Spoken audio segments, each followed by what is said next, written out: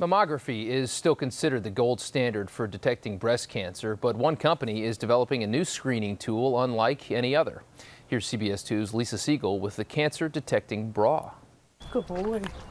20 years ago, Nedra Lindsay agreed to be part of a medical trial. They needed us to wear this up-and-coming device that was going to be used to detect breast cancer. She was 25 at the time and didn't think much about the gadget similar to this, made up of sensors and a small data pack that would monitor breast activity. I just never thought it would be of any use to me because I was so young. But readings from the device showed an abnormality. A biopsy then changed her life. The device that showed proof positive that I did have breast cancer. She ultimately had a mastectomy, and today she's cancer-free. We are moving towards 21st century technology. Today, the wires and data have evolved into this model of a cancer-detecting bra.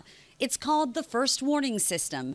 Matthew Bernardis' company developed the bra that can detect temperature changes in a woman's breasts, which could signal breast cancer. We ask women to wear this bra for 12 hours once a year, starting at the age of 18 as a part of their annual health care screening. That data is acquired over that 12-hour period. We interpret it and send it back to the physician in under 30 seconds. Then at that point, the physician and the patient can consult on what the next step should be. There are 16 electrodes, 8 embedded into each bra cup. For 12 hours, every 30 seconds, temperatures are recorded at each sensor. 5 algorithms analyze the data, looking for a pattern of heat production that shows either healthy or suspicious tissue. Breast specialist Dr. Kristi Funk of Pink Lotus Breast Center in Beverly Hills explains how it works. Cancer cells have abnormal blood flow. It's constant, giving off constant heat, whereas normal cells have blood vessels that ebb and flow. This bra can tell the difference, so it hones in on where the cancer is based on heat production.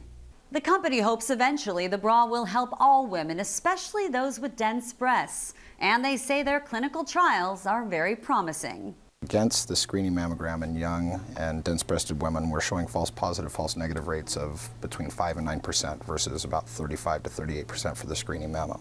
This is a dense breast. The mammogram is completely white. This is cancer. It's also white. So the white on white just cancels each other out. We miss up to 40% of cancers in these dense-breasted women. So if this bra can see through all of that to cell activity, then it's promising.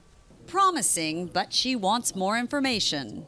They've completed 3 trials of the bra versus mammogram, but we haven't seen any results that we can analyze and really understand. So I can't get excited about this until I see the data. The bra is innovative, but it's not ready for prime time. A version of this prototype will be tested this summer. Nedra Lindsay says the technology already saved her life. Who knows if I would have been here, if it would have already taken my life. I am one lucky, lucky person. I'm Lisa Siegel, CBS 2 News.